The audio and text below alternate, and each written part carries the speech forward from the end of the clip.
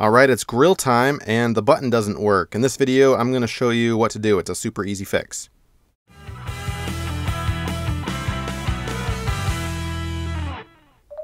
Alright, it's grill time and you go to press that button and there is no click. You've got the propane on and nothing is happening. Be careful with that propane on and there's no spark. That propane is coming out, causing a potential hazard. So go ahead and turn the propane off. And I also recommend that you turn the tank off as well, just in case. But check this out. Did you know that the button actually unscrews? And you'll never believe what's probably inside of yours. Right back here, you can't see it through all these parts, but right back about here, there is a battery. And you're going to unscrew that and check this out. We've got a AAA battery hiding back here. The negative terminal is pointing away from me.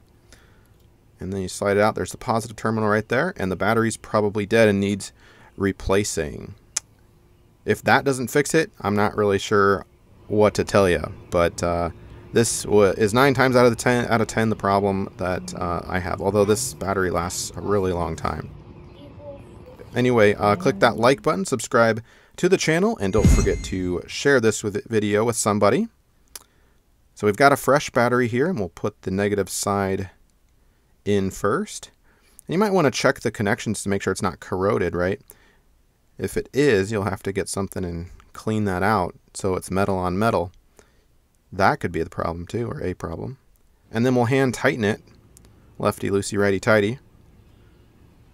And now we can turn the propane tank and the knob back on to the ignition position and then press the button.